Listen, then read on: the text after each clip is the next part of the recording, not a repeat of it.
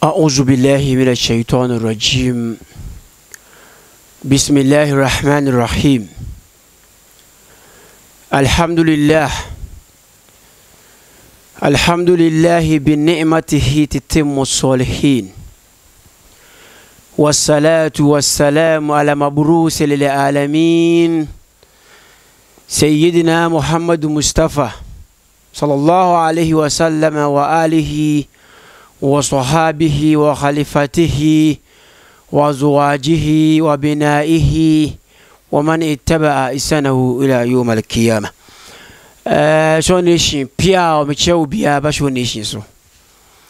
When Yankopon or dinner or Kunkuni Yansa for as a Duncan indeed, the obo wounding qua. Now bo a war so kind Nipahona ya wo na ya wu na da o nipe mono.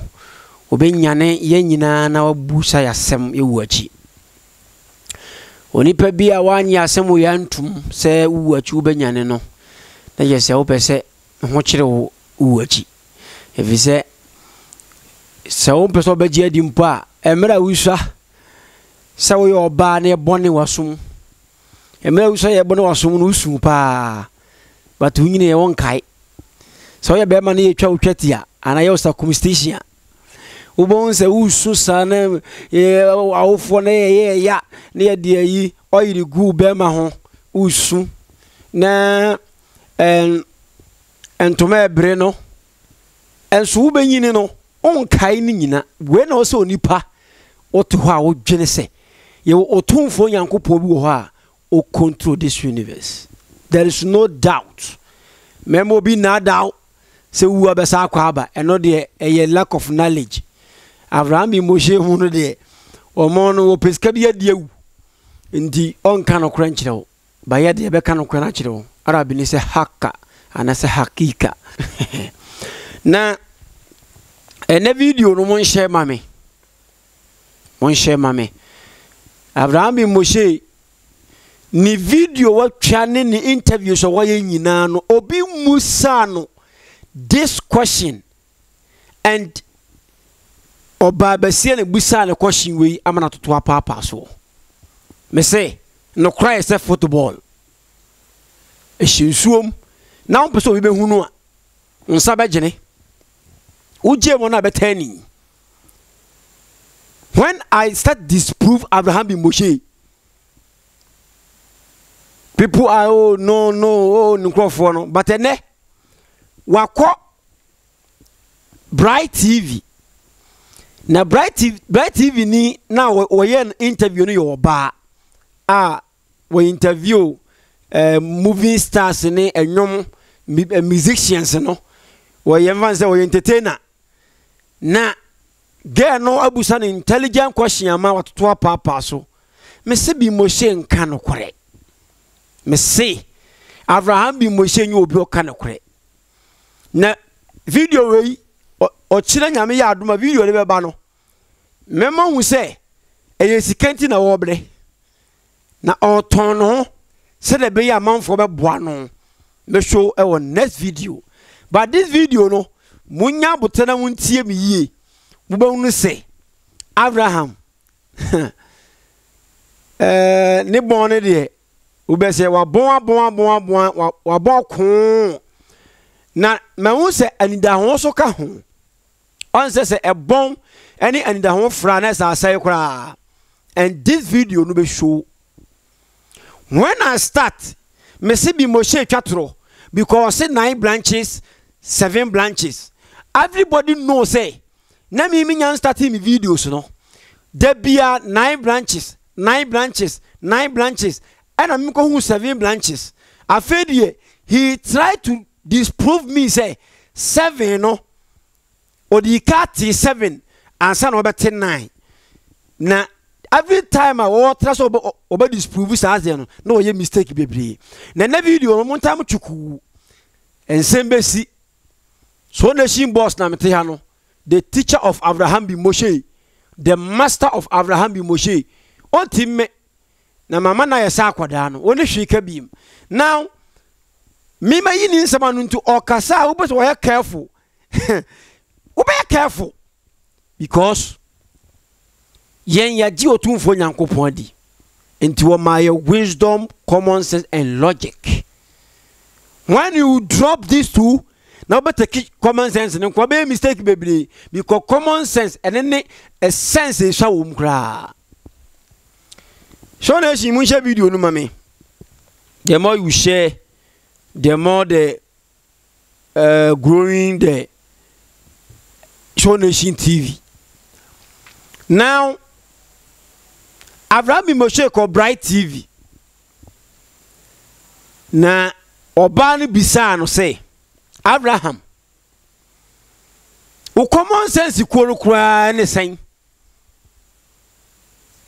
what came about then abenya sai ku no he try said that bia waka no na me ye Muslim na me be ye Christian no na me ye say na me ye say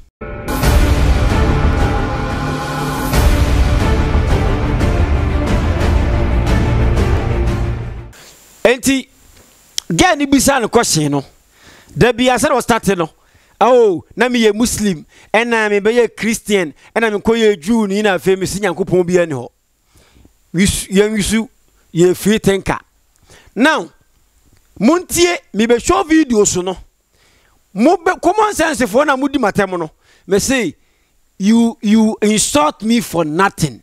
I am telling you the truth that our God Almighty, the creator of the universe, is alive. Mawjudullah.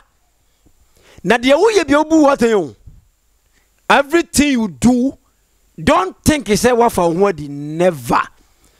Listen to me carefully. Say nipa kwat ma create court. Say court no adebonyafo wiase enti wo say ma justice ye adwuma. Ye was justice kesia aye freno yo malikiyama yenyi naibe bun konta atemuda whether you like it or not. Enti wudi oba wiase no wudi sikan kwa na opa pe say Allah subhanahu wa ta'ala, God Almighty, he create money say ye hiya kwa mo but lakin oma enon kwa na usum sika de obo sika na wo hwehwe no obebu se wasem wo ho. That is logic. Avraham Moshe nka no kore me say me time nua no from the one I speak about him. I said it. He's not attacking you personally. No. Was it one seminar war attacking? And so we big deal. Me who the entire my comments who be for us to me do op or ye CSF member. That be o mafia. Yes. Men that be am because I have them penasempa but nin seminar work cano. It doesn't make sense. And I will said it and I will say again say mentor Avraham Moshe. I love you as a brother but she can't on kano kure and senka odi sheri tirim ana no nko sa gidie na nka menkasa asamo ya baaye a o se Nyankopon obi o beka Nyankopon ho no onim nyansa kotra America 73 years there's no God and now washedem and now washedem wontimi e meka sa ansem ni biem but bi Moshe enkofo bi e hye go out and say that there's no God. Religion is invented, and we, wisdom kakrano, we not allow you to deceive people. Na mamantem, but there is time for everything. And a good way to disprove you beyond of doubt, and I did. So, and ne video no, yen che hono. Mama yen ko and share your first video. Munya butro. Nena mi be yi nsema nya kire mo mesremo mon share video no emfama me mo share mo sa ko akiri motimi dia share ko to Facebook or Instagram page afa ko to be bia motimi de link na ko to na nkofo aba behwe na omahunu se bi Moshe no onka no kore asedanka otumfo Nyankopon ade nyina bofo no otumfo nyansafo na wokro no na wa botre o Nyankopon bia na botre no de nobody can compare. Enu nti na wajai obi apede ama no say ye de wopɛ na mmere no so a obeba me nkyɛn elehim turja on na mebusa wasɛm. First video be hye nkomo twetwe na se se na me di kan wo kan na eya na bibia wo hoi e wa hyase na me pese me te wo foundation asiye ansa na ya to ankomo no so yo we dey me chia ahwefo ne etiefo nyina right say ma hyase de ma kan so many times but ebia and then first day obi hwe me actually ankasa ya wumi in Kremuni. I was born a Muslim. Okay. Yeah, my mama a Muslim, my papa a Muslim. So I went to Kremu for fee. But at tender age, you know, na me person no. The entire man person ne na me bobo. Okay. Nti ya bomi say me nya sorry. So bomb pie 5 times. Bomb pie 5 times. Tell me nye ya kasa me nkɔ makaranta na makobobo. Nti ne ya bomi nti na e kyere ma adwen sa den na nyame amesom no ye hye me say me som nyame santi from a tender age I'm started say me bisa question pia munti asem ni yo we a new video a oni Bryt TV atwa say the be ya okano no and number 10 same different na sa from the deep hole atamanya no ho yemesere and number 10 same different kura mo teda gisa hana machida mo wase wampe Islam no if say na ope ball nti asore ye no nani anye ho ena na ye bo no enti wanti ase se die nti na nyanko mi nsum nyankopon na mo bo me how to play how to me bompa na mo bo me se me nsum nyankopon nti enu nti wampe we de mo so otaka nda bia na mo ntie video no meto aso yan kasende Avraham bin Moshe. All right. Avraham bin Moshe na kwaye say social media din ya me de buy. Ba onim say Avraham bin Moshe na ye obi din. Ye fo bi Charles Sansa fo e bebe. Omo do so. Aha. Avraham bin Moshe no ha na anka me ye de aye me din ankasa. Aha ye me din kra wie because okay, me process no be din ne buy na beba. Me din ankasa de Ali Ibrahim Ali. Ba won say wo school aye de say name and a ta front ye from Ali ba me din Ibrahim. Okay. Nti me so no man pe nkremusom no na me join the friends na me start say me kwa sorry Pentecost e wata community 5 Safo Memorial Temple. Nti Pentecost ho no na Pentecost sofo bi make a comment say onim say da e wo say e de kwa sorry Saturday na me so but omo no mo kwa so Sunday. Nti ho na me nya the mind of joining a Saturday church. Muntio emra wampe Islam no ena woni yenwanu ma Christopher boys no eye namfo enti okọ Methodist no ena sofo no ema statement bi say memenda na ose yede som ena ojai Methodist no ekoye ISD som a Mrs White eni ni krom ye America fo eye Jewfo som memenda som no ye Jewfo som enti wo free Methodist na John Wesley tie no ena obese ne call Mrs White eni ni kru ISD monti asabni yo me say won kan no kra baako bi Moshe no kre abone sedie John so aba akokọ no ye mpanyimfo bu be John akokọ John so but onyon so say ye die ni bi nto mo gise John so aba akokọ kesen won kan me say me won so kotompo ni da ene wo se wo na wo ye Methodist and obey SDO muntie ni ye we mote ni fine sense ma okay he na mote no okay no problem mi go so ba mi wi a mekansem yenko ena me movie ko Saturday asoria na your friend no historic Adventist okay na sa so na me ko cheye na so like he say because of me pass sorry no a long story me nya Bible me swano me nya Bible me no class 5 right maybe I class 6 no and me nya me first Bible e ya so be deeper life for be crusade e we school no me cheche Bible that be no be ja ne Bible nti Bible na me fa ye no me di sie because Mr. Father o me dabi on ba convention nti o mo wie convention no mo ko no e be bia ne Bible nti e ko se ko sie school na me nya Bible no na me start say me sua me di sie kwa because na Mr. Father we more like imam nti ohu Bible na e be ha dwen nti na me sua na every night nti me sua Bible no na me call me nda sorry nti emu ana me fees am me nda sorry na me call ye pobia nyamesunu hia no Ghana ha pa obi eni ho beba me o ka story na o ka no enti okonya Bible e convention bi ase ndo konya Bible no ne stepfather no na wo ye imam nti wo the Bible no kofi o asembesi nti wo Bible ni sie ha what the Bible is here, no, and what the yen video no so what the Bible na see now no be Moshe ne kase wo be nyamesom and we hear the power Ghana ye no hey Avraham be Moshe Ali Ibrahim what the Avraham kan no me fees am me da sorry na me call ye pobia nyamesunu hia no Ghana ha pa obi eni ho beba me ye po obi Nyankopon ho som ehia ne pa ayo no Avraham bi Moshe. What kind of human being is this?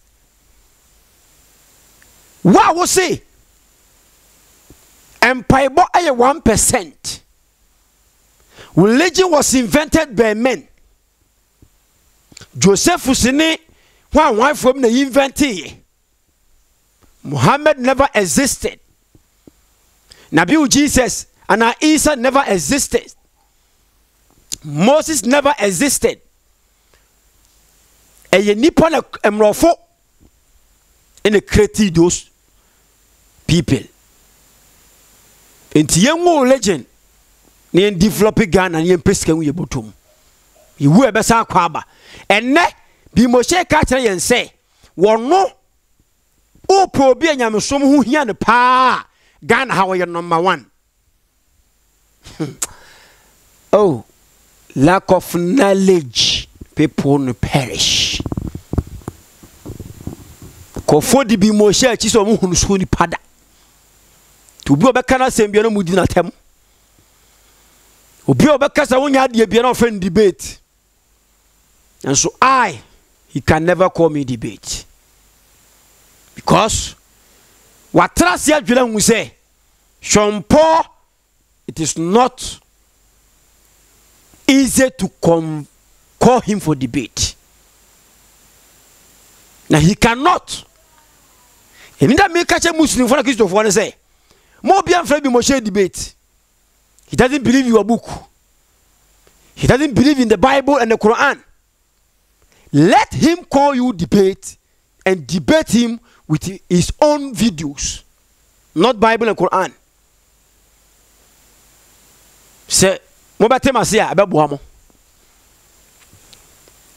And ne be Moshe Catcher and say, well, no, o probi opinion me some pie or no. Ghana will be any ho. To nya Bible no fan coffee. Because Obapa no ye Muslim imam no ohunu say Bible kura na asembesi yen to story no so we be Moshe story de enti obeduru se ne na lady na obisa bi Moshe question no we intelligent girl obebusa no question bi a ni sem nyina be sei me na me so di bi Moshe agi I won't force you to follow him na wo on fa won koduru ba bia wodo ho pesika bia TV station na we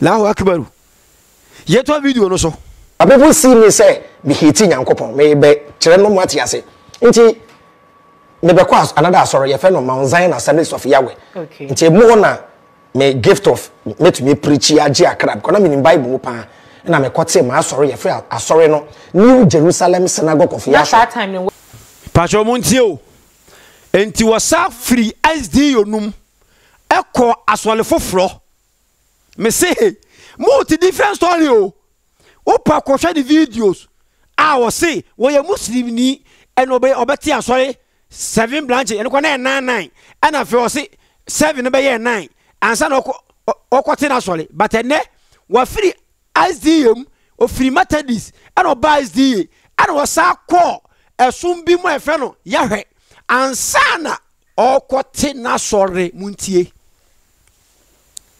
me say Avraham bi Moshe nti asore bia Ghana ha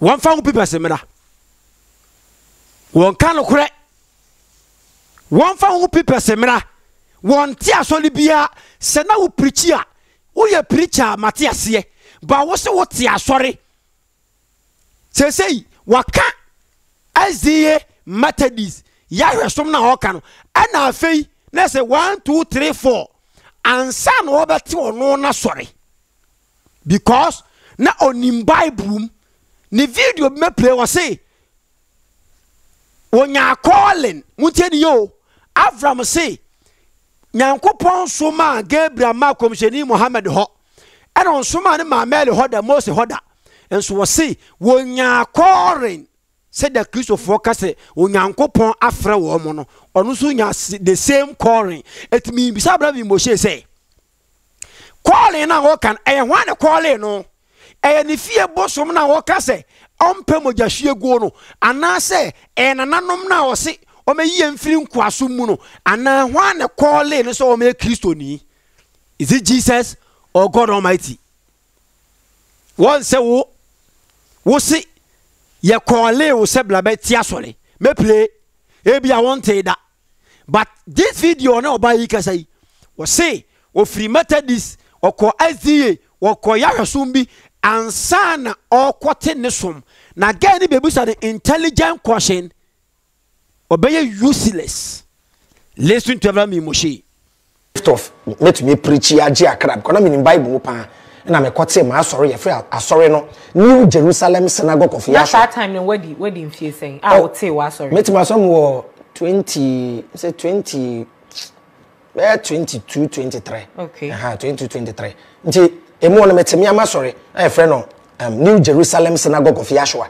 me hu say Jesus din no say Jesus bi wo wiase ya e be wiase ya enye say frɛ no Jesus the letter J 15th century and we invented nti Jesus be wiase o te ase no na letter J ni ho nti 1611 King James Jesus din ye frɛ no Jesus ye frɛ no Jesus I started with I obani busa ne say emra wo free sa esom kaye na wo ka no a obete wo de na wo mfie sei ena Avraham Moshe wo te wo wa so le fe no Synagogue of Yahweh no eye wan kasa wa sore no na wo mfie so say over 22 or 23 years munti asem ni yo me say ne no me be kira mu nipa na mu di na chi no mo share video no mame wo say na over 23 years or 22 years and what say ne som no mutieri yo okay yanto video no so nti we say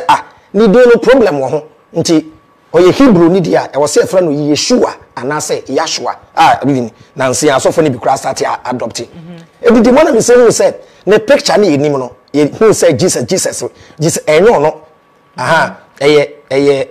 guy be fa ne Caesar Borgia Pope Alexander the 6th neba the image am say but abrantie ya ne picture na enyo no ni din no so enyo no nti me contact Jew for no pacho muntie o I will force Moshe to speak the one you know so obeka no obeka because of me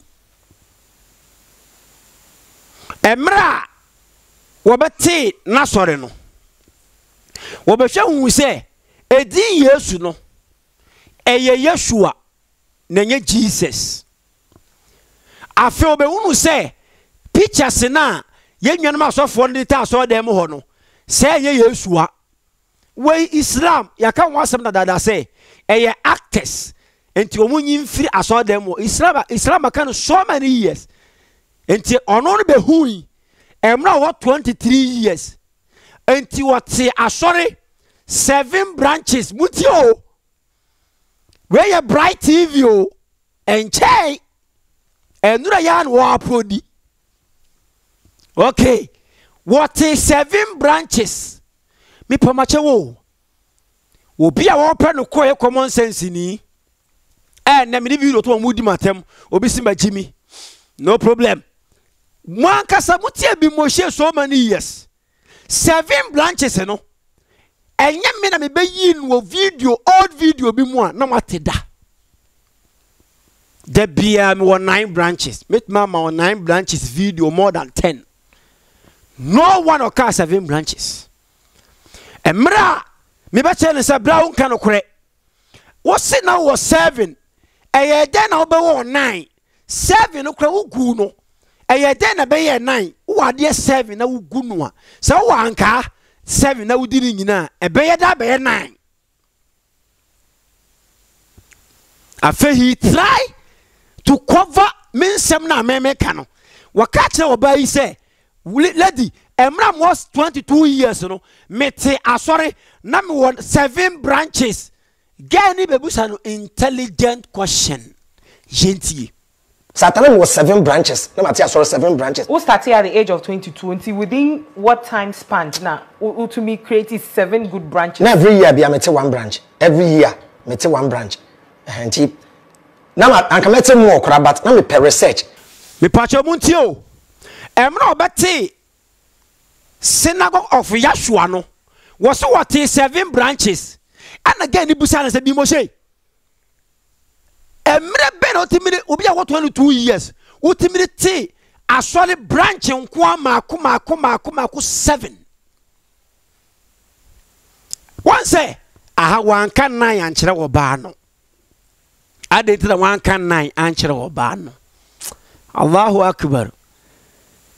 Allahu akbar. Me say then 1 can 9 some oba number 1 9 branches no ka 7 branches. What deceive him? Be Moshe is a deceiver. The Jalil where dead Dalmasi. Madam catch them. Then but be I say 9 branches. I didn't Bryt TV there 1 castle or 9 branches now also all 7 branches. You recognize so can 9 and so 9 na popular Ghana so what 9 branches and we could no senior someone yet but me this 7 ni buy no wa catch or ban say nam was 7 branches Ghana bushan say mutie be Moshe 22 years Tam ben otimidity 7 branch or say every year what take branch baako munti asem ni yi bi Moshe si wo 40 years nansia wo di 40 years anniversary. The common sense leader, the contradiction man, the deceiver was say what 7 branches now every year what 1 branch timibo. Every year be out me bacho branch no na what 10 one dem ana branch no what 10 wo entro se entro de wo ntro na what 10 what tema wonko a ana branches no what 10 hene nti methodist fo kro mu wo sika Anglican fo mu wo sika o metimi ate asori 7 branches within 7 years. How to convert human being? How to convert human being? Edeni. Now, but for quarter now, so how many years ni? Or but for ma be mo show do o matem so many years no. Or moto ma so how many years? Or but for how many branch in o Ghana? Obi nim how many branches no more how many years no the tia sole no. Mame fa opambo how many branches opambo 1 branch. Be Moshe that was the 7 years 87 branch. Hey, and come to put what I say. Na me so be a say. And then Avraham 1 can 9 branches now. What I can there be no 7 branches. I mean, me be in a different so nation check Ghana for say Avraham you company was so 9 branches but what boy out of 7 branches. It means on tear soon biara. bi mo hye ntia sori bianta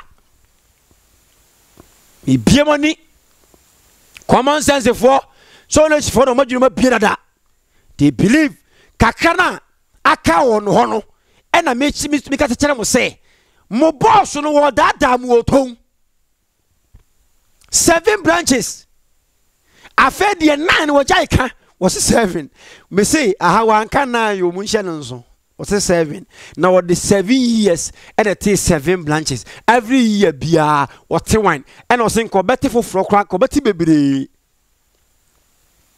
and so you evangelist for ntia sorry en kontompo wo so you evangelist yo evangelist for ntia sorry mo preachy wo be general of blackboard sada me wo say bi mo she wo ye nakra wo old videos what the blackboard want to go no heche now you juni no e here na kwati asore no go back to the rabbi no say rabbi why miss body man my no say my body man no say me see me ni scanner dent na me bra watch me say me ko bi awewu 65 years ago no say you are that person is you nipa no na ewa krobe soa ebi otama anase enkran patem na otis hey na we wono na nya huridi bible atase bible contradiction bible you don't know what you are saying Avraham Moshi the contradiction leader contradiction man hey this interview no eye 1 hour me koni nyina muasi entronko a waka nsem different altogether. How can you believe this such a man? How can you believe in him? How?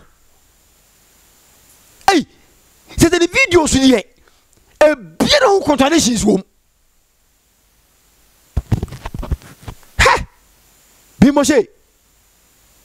And that year Bryt TV will say what is 7 branches. As a new free 9 no kura, new free 9 no. And now me am say me pay you video sa wo we kontomponi 7 and 9 ye pe. After they what try say I will take 7 no and na wo kote 9 until they wo kan say what 7 branches then 9 no wa Jimmy pa hold him at him. I love you like a brother but me so what you be. How can you so bati asole 7 no gunu no wo gunu a better could do 9 because guade no wo so obia kwatra fie nyino no ho e de na duru 9 kasa what mienu ka ho na ne kwanya nya Christianity ene ye Jude Christianity ne ye 7 na Jude ye 9 wo 9 branches amba me was so for better you say 4 omo di teachings na tum na said dey be members amane kra na aka ade na ehu me na me was 7 branches me who say Jesus ye bomb me gu asole no me gu ning na totally me gu no wom na aka say ma say me gu ning na obi anko trefie mi na no wa bra gu ade no ene wasesa na no woso kwa ziye wakọ Methodist and wakọ somba ko be fa no Yahweh ansa no obete ne som no yerfe no Synagogue of Yahshua.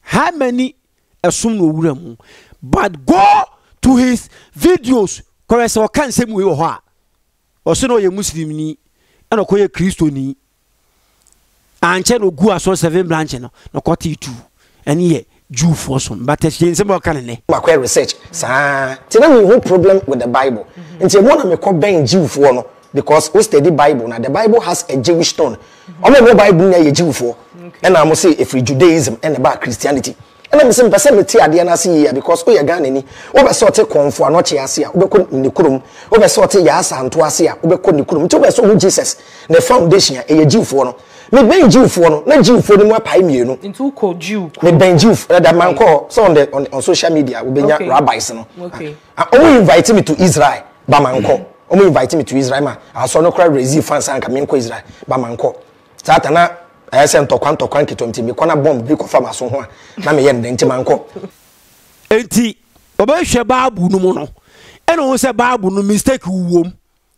Enti what trip bang Jew for no, Mutiadio, what trip be Jew for no, and I get it Busan say.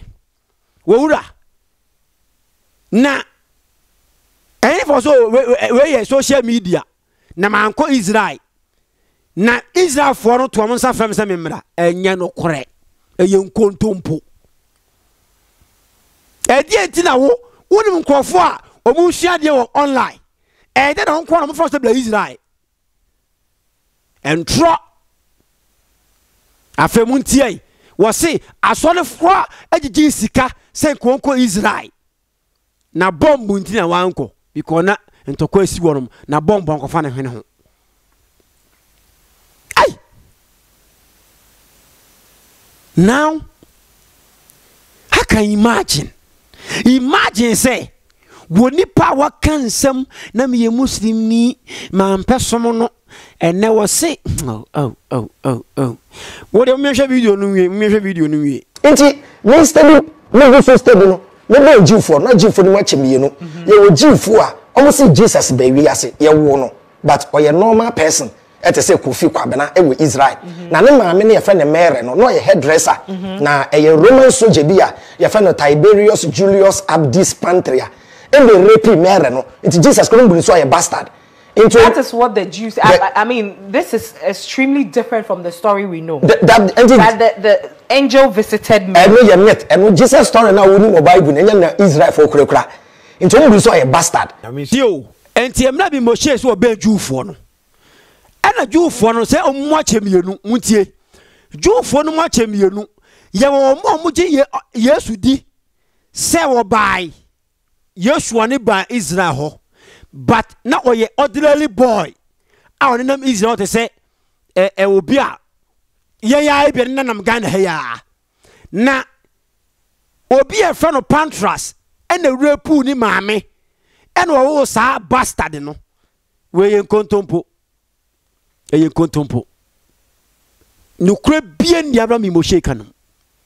Now, Jew for much of your mutia somebody yo. Yes, you repu mame. Joshua na woba Israel. What was it you for to say? You repu mame. Look at how me bow. A nipa no ukubusa na se e wo Jew for no no. Jew for no penasam se o ye Messiah. E na kubusa on be kasa papa fa no. Ha? Na according to Bible kwa no, wo mo so ye dwaman ba. Wo kan John chapter 8. Wo si ya nwu ye dwamamom.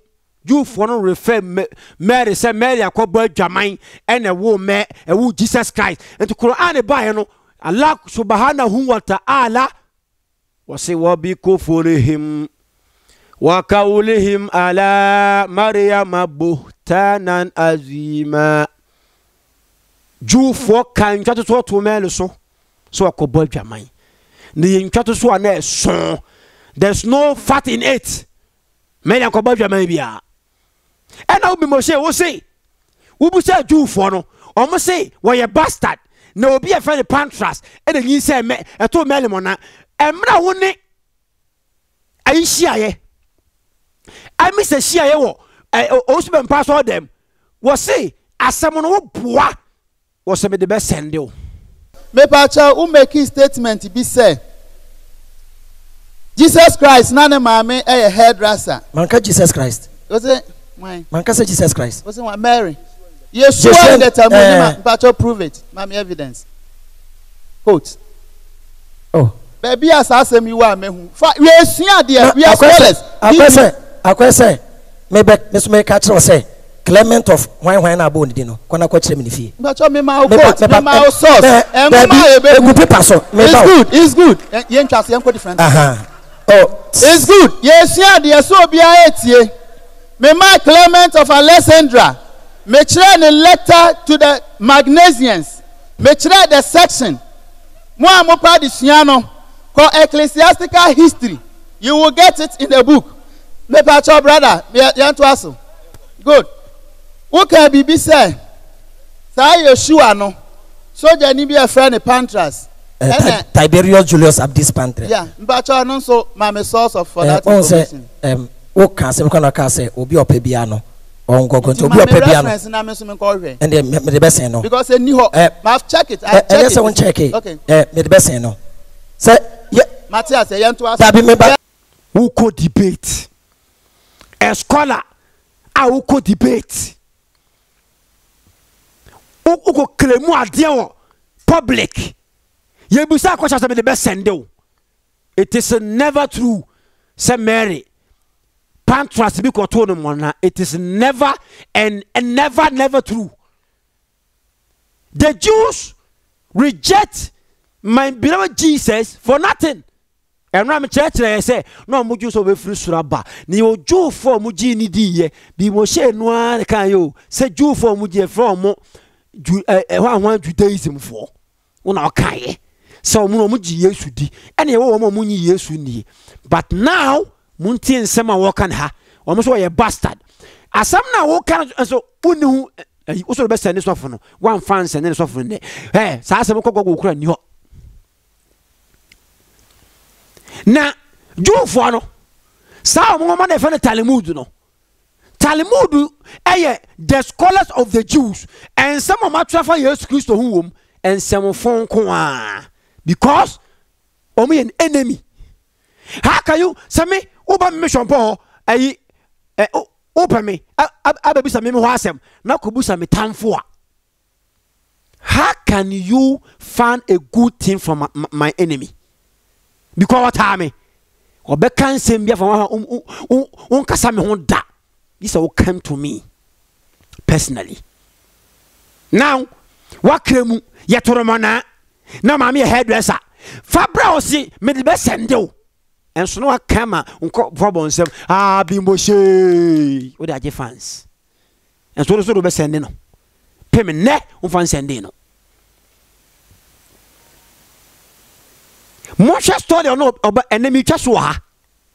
But me bo different video, me twa on oba ndie so ha. Different story together. O de opa ko Amin TV. KOFITV. Neko bo emra o se oja Islam ko Christianity no. Fa to oba radio so kan kora. Yento video no so. Okay. Penisi ewie bi na kotu bi na chese rempimo asiedu.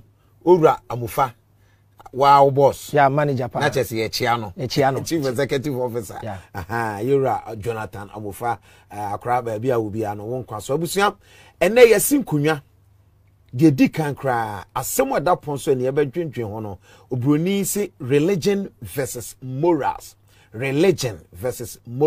yakasa religion a mempese mechirim because papa no titwi pa ono aba kire ni semu ene yakasa morals a ono aba kire ni semu but before no obi ohokra na Avraham and then the first day one who enya encounter but what yes will be common sense family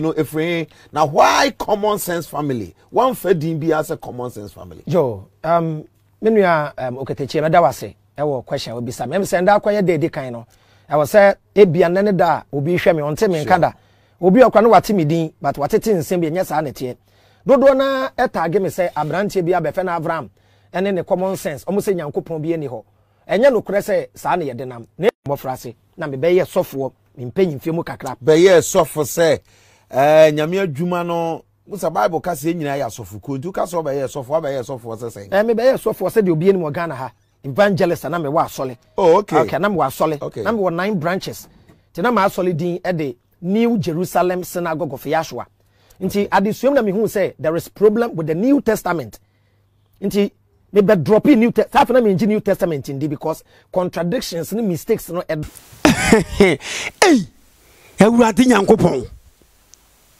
when Thomas who Jesus Christo emna Yesu ni wo na Thomas ni wo na Jesus Christo e na osakwe no mse Thomas master bow o se me se ma hu ni dad wona nam ene ni mfima me nyi ni da omo wo ha na Jesus Christo Thomas fansa be kame hwe o se awurade mi nyankopon what a shock nyese Thomas fe Yesu nyankopon there be asɛm no ɛwɔde me nyankopɔn na sɛ yɛn wɔn so ho Jesus ya yɛde na bɔ asɛ nua so wasa asɔre because ebi nsi da sɛ yɛde bi bɔ asɛ nua so asɔre bi mo sei monti asɛm a wɔn ɔbaa ne kasa ayɛ no the same thing wɔ kitchen wɔ Kingdom TV no wɔ say what 9 branches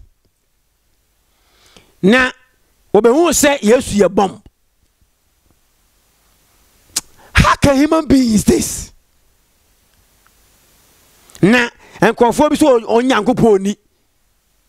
Why na wo se nyankopon no? You don't need him. Why na born no won kasa ma yente. So kokoto banku anan toast na ka nyankopon no obi anton ma ntia yuntum sa ye de ka na. Eye wa video ni e fa de kasa. Ahanum ye different story altogether. Well, band you see a different story altogether, and you follow such a person. What who follow no what problem? Because we know, she can't know where how or Kasasa. You will 8 years before or years before Ghana. They don't want to come out, and they push him. Go and say it. There is no God, but okwa for Bible we need to fate talent. Me kasa much remole. Me kasa mde achire mone. Lady no we interview no I love this lady. Mama samna nia mama me samna nia da ho. Was it be Moshe? How many years now the things not 7 no? Was every year me tebako. Hwe sa woni papa iti ayi Kingdom TV was say now you're evangelist. Evangelist fon tiasole. Omo de preach omo nam. Enne na mako anako sia wi obi akatati akosia wi no. Wo evangelist to say in the name nom but ne what a thing sorry at the big board so what deviate. Ne no kwesa bi Moshe wo so evangelist e na what 7 branches. For her. Fa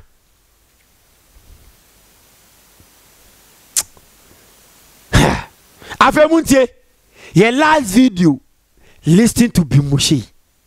Listen. Okay. A controversial claim and then see the way forward. Once again, welcome to Unique FM of the Ghana Broadcasting Corporation. Thank you, sir. A background of you. Who are you, please? Actually, I was born a Muslim, so my real name is Ali Ibrahim. Okay. And I left Islam at a tender age. Actually, I never liked the idea of praying when I was young, so I became a Christian. And I became a Christian all my life, and I once had the calling, as they say, and became a pastor. Actually, I was an evangelist. I was having 9 branches in Ghana. I was having 9 branches. The name of my church was, at first it was New Jerusalem Synagogue of Yeshua. Then I changed it to House of Torah Ghana. Then during my research, I discovered a lot of things, and I saw there are problems with Christianity, just as I saw with Islam. Me pacho muntia semuni yewe last video o say na o mpe Islam said o ka kire ge no no ka kire Kingdom TV mine no nti obeye Christian all his life afi obenya calling muntie ni yi Avraham say obenya calling as they say said the Christ of one can say Nyankopon afre me ono so nya call ni bi han afre bi Moshe. You won't believe in God. Who see Yesu ye bomb satan no a na o meye enemy to the religion no a wo ti asol 9 branches na o kan yesi ano o say 9 e wa yi oba no 7 and ko new video no say 7 old ni 9 one e be ma who 7 no e me because bebe video ni sham ko yi no ko na wura fi na bi Moshe o ka 7 branches bi na ko yi pie ene bi Moshe say when you calling who call you, who called you?